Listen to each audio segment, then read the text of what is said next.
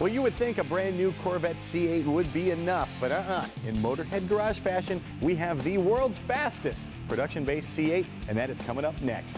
Motorhead Garage, the program that each week introduces you to and shows you how to install the latest in exciting and innovative products for your vehicle.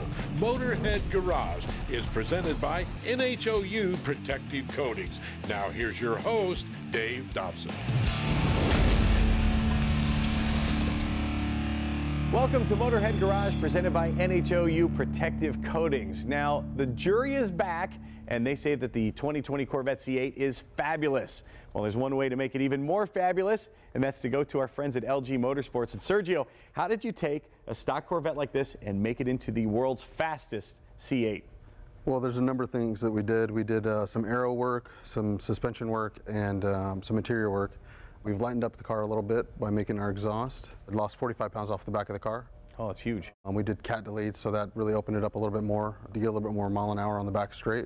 But the most obvious thing is the aero. We've done a large frame-mounted front splitter, and to balance that out, we did the frame-mounted rear wing. These are both available online, obviously, and really we just got back from Circuit of the Americas and we tested them over the weekend. We loaded up and headed straight out here to you guys. Didn't even have time to wipe it down. That's great. We appreciate you guys coming in.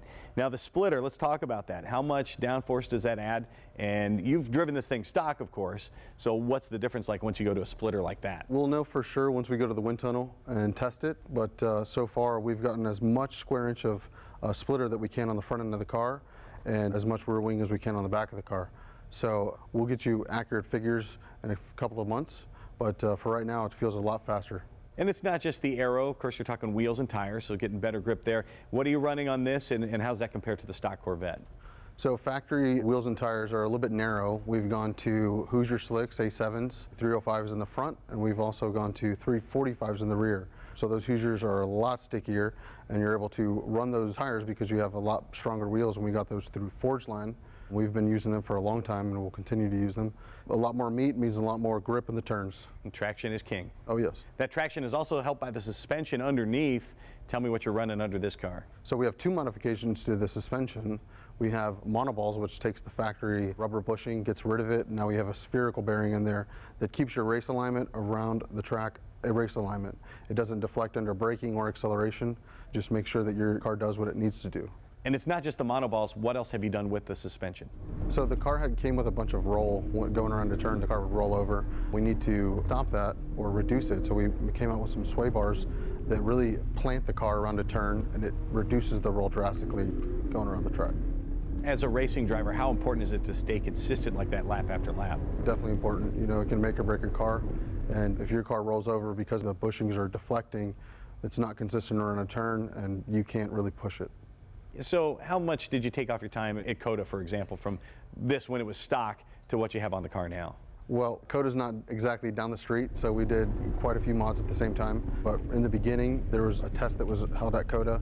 The car went from 233. We blew right past that, and right now we're at 220.3. Unbelievable. Pretty big margin right there. Another way to stay consistent is to stay in your seat, and you guys have helped take care of that problem as well. Correct. Yes, we put some O&P racing seats in the car. Those are lighter than factory, so that's a plus right there. Those are on some sliders. We've also have our harness bar, which allows you to put our Pro 1 racing harnesses in the car that really buckle you down. 5-point harness. It's not going to let you move around and slip around the turns. Who is buying stuff from LG Motorsports? Are you looking at racers? You're looking at guys on the street? We have parts for street guys, car show guys, and full-on racers. You know, there are guys who just want to buy headers from us, exhaust components that we make, and we supply them with those as well. If you want to build a full-on race car, we have all the parts and experience to do that for you as well. And how long have you guys been working with Corvettes specifically? Well, Lou Gelati was a pro race car driver. He was owner for about 34 years. So we've been doing this a lot longer than most people have been messing with Corvettes. So we're pretty much the #1 guys in the Corvette game. How do I know I'm getting quality pieces and parts from LG Motorsports? Well, you're buying the parts from racers, and they're made for racers.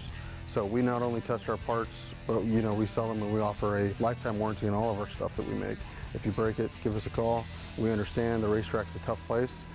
We'll replace it for you, no questions asked. Now, you've been around Corvettes for a long, long time. What is it that you love about them so much? They're fast, they look great, and they're the all-American car. With a couple modifications, you can go out and pick on Ferrari Challenge cars and Porsche GT3s.